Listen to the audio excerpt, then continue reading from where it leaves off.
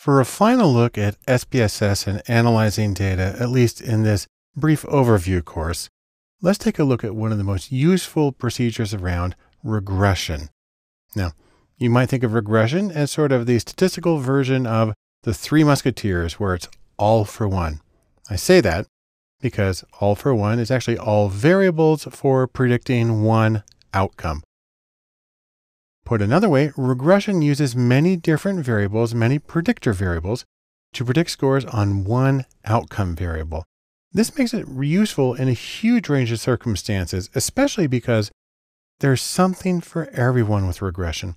There are many different versions of it and many adaptations of regression that make it truly flexible and powerful when analyzing data and make it a go-to tool for almost any analytical purpose you might have. We'll try a simple version of this in SPSS.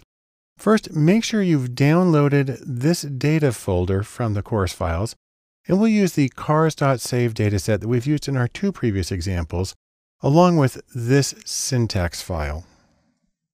Now, when you get to the syntax file, it begins as usual with the code for loading the dataset from the desktop. Truthfully, it's easier to just double click on the file cars.save and have it open it up directly in SPSS.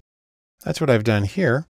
And you can see it's the same data set with about 32 rows of data, a bunch of cars from 1974, and several variables. What we're going to try to predict in this one is miles per gallon, based on things like the number of cylinders, the displacement, horsepower, weight, quarter second time, transmission, and kind, and gears, and carburetors.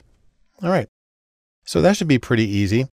What we're going to do is go to Analyze and come down to Regression. And we'll use this second option here, Linear. That's just basic linear regression. Now we need to put under dependent the outcome variable, the thing we're trying to predict. Kind of bugs me here because independent and dependent really should be reserved for manipulated experiments, but we still know what they mean. Our outcome variable, the thing that we're trying to predict, goes here independent. So that's miles per gallon. And then we can take everything else except car name. That's just a label. We'll take all the rest of these and we'll put them under our independent, or the variables that we are using to predict the outcome. Now I want to do the totally default, no extra steps version first. So I've put the variables in their respective place and I'll just hit OK.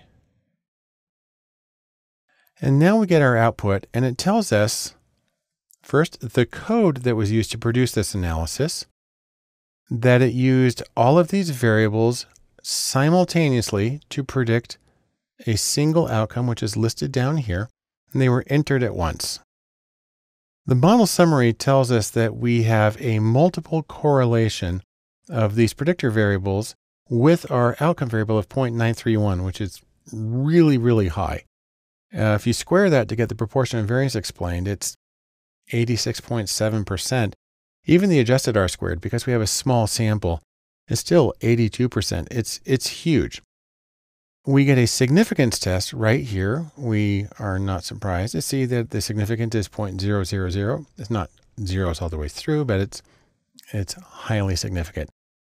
And then we get coefficients for the individual regression coefficients. So what we're looking for here are significance levels that are under 0.5. And interestingly, only one of them in this collection is under 0.5, and that's weight in tons. None of the others are there close. That doesn't mean that none of the others matter. It simply means that when you take all of the variables together at the same time, when they are taken as a whole, really only one of them deviates significantly from zero to become a predictor. That's weight. Now, there are a lot of other ways of doing regression, and SPSS gives you a lot of choices. I'm going to come up here, back to Analyze, down to Regression. Now, I will mention there's a really interesting one here called Automatic Linear Modeling. This is a SPSS function that came in a few versions ago. It does a lot of automatic data prep. It does a lot of combining and splitting up of variables.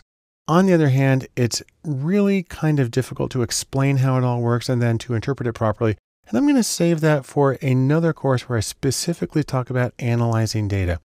For now, I'm going to go back to linear, and we're going to make a few choices. We're going to make a few rephrase. And we're going to make a few choices. We're going to take some of the options that SPSS makes available. Now, the first one I'm going to do, at the risk of doing something very controversial, is I'm actually going to go from simultaneous entry to stepwise regression. This is controversial because some people in the literature have called it positively diabolic in its risk of a type 1 or false positive error, and there's good evidence for that. On the other hand, in modern machine learning, stepwise procedures have been very fruitfully used, and so it's not totally unacceptable to try it, especially when we're doing sort of an exploratory project like this right now.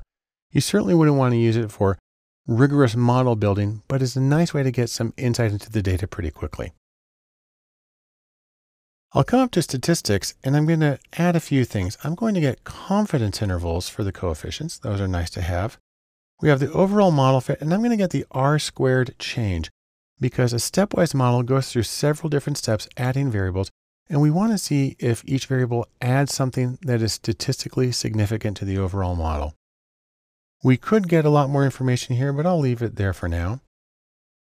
Under plots, we can get a ton of different plots, but I'm actually just going to come down here and choose the standardized residual plots, a histogram and a normal probability plot. Now, there are other options as well. I could save about 15 different kinds of scores to the data set. I can save unstandardized predicted values. I can save studentized deleted residuals, and so on and so forth. Things I could do here, and there are situations in which I might want to do those, but for right now, I'm going to skip them because I'm simply trying to build a model without necessarily saving all of the steps in between. Options really just talks about the criteria used in the stepwise procedure. I'm going to leave it at the default right now, but you could change it if you wanted to. And then style is a new thing that has to do with the formatting of the table. I'm going to leave that one alone for right now because we're going to have exactly what we need. Now I've created this already and I've saved it in the syntax, so I'm just going to hit OK. And you'll see that we get a different kind of output right now. I'll zoom in on this. Now what we have is some code that's a little bit longer. This says to go through the variables one at a time and find the predictor variable that is most strongly associated with the outcome, put it in the model, get partial correlations, and go through step after step. What we find here is that although we had 9 predictors originally, only 2 of them were statistically significant when put into the model. They were weight and number of cylinders. Again, what we're trying to predict is gas mileage, miles per gallon. And if you come down here, you can see that they were both statistically significant, where the adjusted R-squared for just weight is 74.5. And when you add on number of cylinders, it goes up, not a huge amount, but it goes up almost 8%. The analysis of variance table lets us know that both of these models with just one variable and with 2 predictor variables, they're both statistically significant. Here are the individual coefficients along with their confidence intervals over here on the right side. Now, because we've gone through a stepwise procedure, it's not surprising that all of these are statistically significant because that was the criterion used for including them.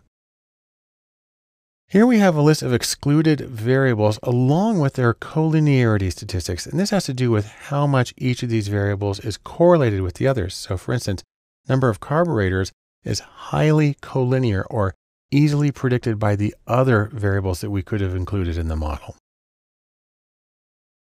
And then we come down to the residuals. I'm going to look specifically at the charts. In an ideal world, your residuals are normally distributed, which means they're just as likely to be high as they are low, and they're symmetrical. And we see here that they're not horribly pathologically far from normal. So this is probably a good model in this set. And here is a normal PP probability plot of the same data.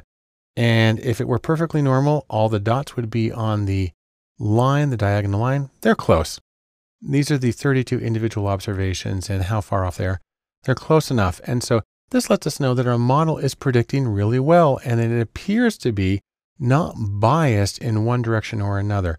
So this is one method of developing a model. Again, the stepwise procedure is best for exploratory analyses. It's not something you would use for confirming a finding, but as a quick way of sifting through a large collection of potential variables, this is a nice way to do it.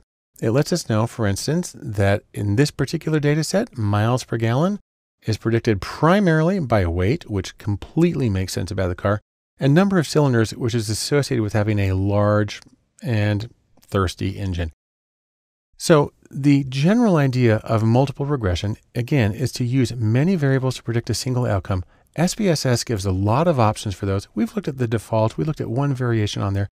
But there's a lot more that you can explore and that we will cover in another course on statistical analysis in SPSS. But for now, I encourage you to take some time and look at some of these options and see the kind of insight that they can give you on your own data and see what options you can use to get useful insight into your own analyses.